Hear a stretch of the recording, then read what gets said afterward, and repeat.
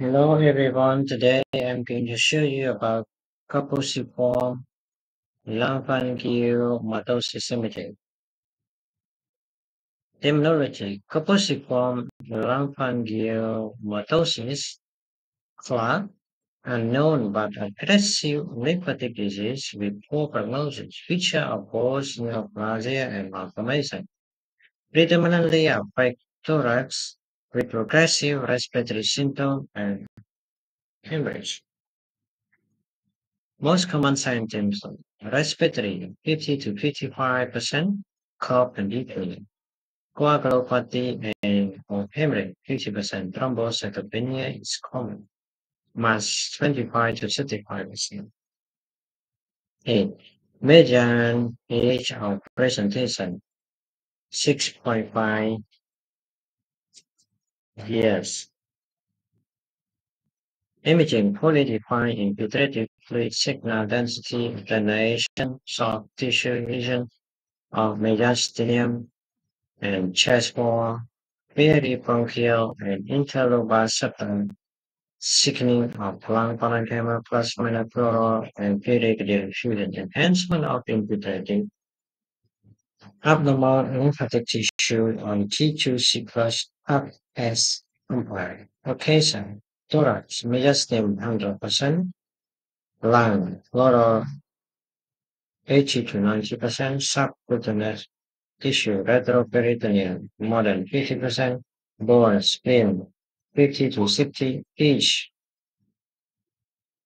type called with discrete lesion.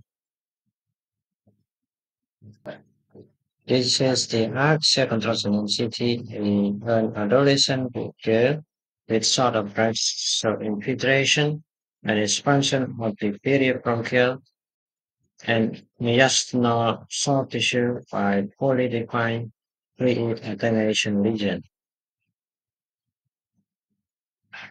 Contraction in CT in lung window in the same patient with Kaposiform lymphangiomatosis, so extensive peribronchial and interlobar septal thickening.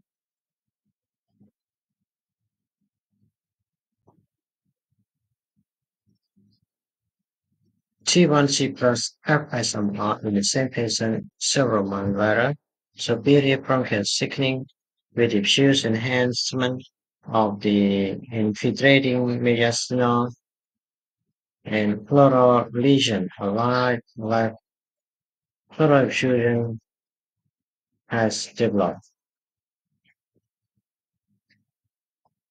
PA cherograph in an adolescent with short of breath, so peribronchial and interlobar thickening with mediastinal widening. This patient was ultimately diagnosed as far. Again, this is PA radiograph in a 12 years old patient with several months of coughing with moderate peribronchial thickening in the pericardial distribution. There is associated mediastinal widening without tracheal deviation.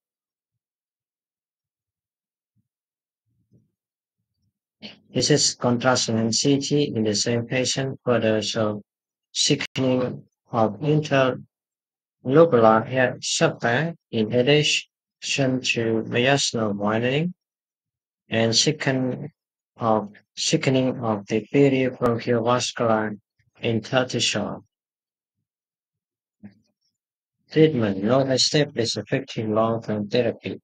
Limited report of improvement with sirolimus vincristine.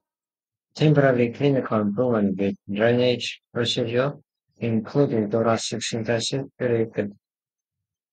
cardiosynthesis, pericardial window. Thank you.